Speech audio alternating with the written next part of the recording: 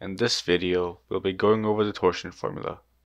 In this section, we'll derive the torsion formula and relate internal torque to the shear stress distribution acting on the cross-section of the shaft.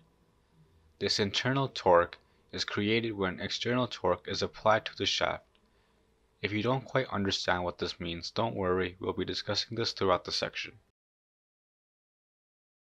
On this slide, we'll be deriving the equation used to determine the shear stress at any point along ρ.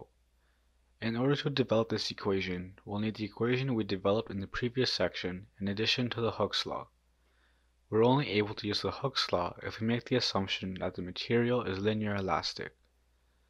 From the previous section, we already know the relationship between shear strain and the maximum shear strain. If we want to use this equation, we'll have to rearrange the formula and isolate for gamma max over gamma like so.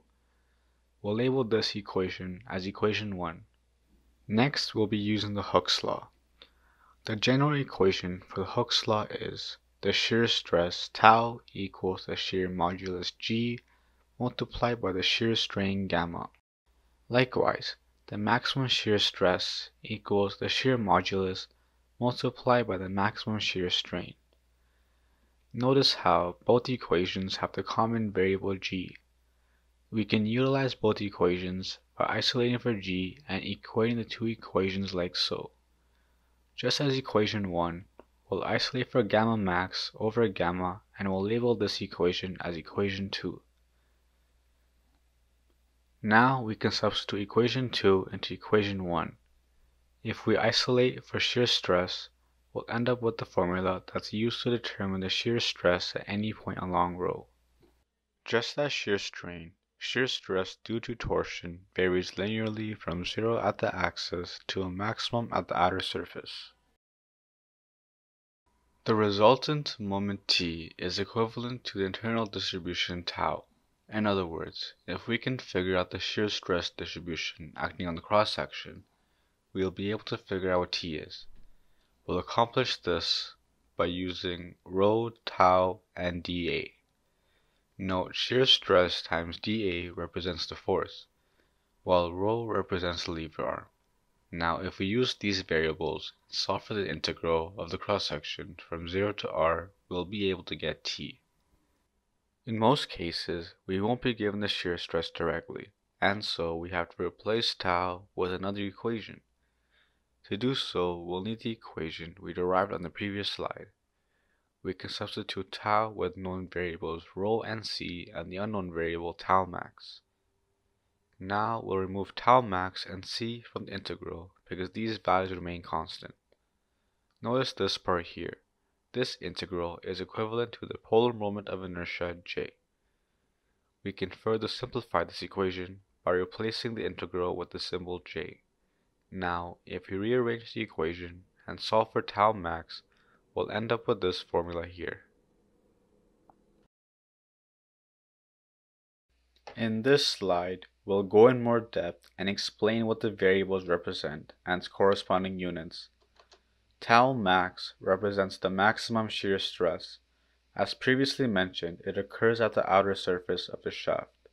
The units for tau max are megapascals or newtons over millimeters squared. T represents the resultant internal torsional moment. It's usually determined through the use of the method of sections. The unit for T is newtons times millimeters.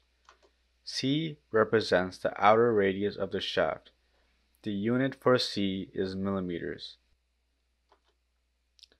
J represents the polar moment of inertia of the cross-sectional area. This variable is purely dependent on the geometry of the shaft. The unit for J is millimeters to the power of 4. Depending on whether the shaft is solid or hollow, the following equation can be used. If the shaft is solid, C is simply the outer radius of the shaft. However, if it's hollow, then you have to use both the outer and inner radius, denoted by CO and CI respectively. Also note, if you're interested in the maximum shear stress within the shaft, then the following formula can be used instead, where ρ is the distance from the axis to the point of interest within the shaft. Similar to shear stresses resulting from direct shear or bending, equilibrium of any given element in a circular shaft subjected to torsional moments requires a shear stress on the plane of the cross-section and a longitudinal shear stress along the axial plane. The general procedure to solve these kinds of questions are as follows. The first step is to determine the torsional moment T at the section of interest through the method of sections. The next step is to compute the polar moment of inertia J. The final step is to utilize the values from the first two steps to determine the shear stress at the point of interest. And this concludes the video for this section regarding the torsion formula. In this video, we derived the torsion formula and discussed the relationship between the torsional moment T and the shear stress tau. We also talked about the general procedure required to solve torsion questions. In the following video, we'll be doing an example for this section.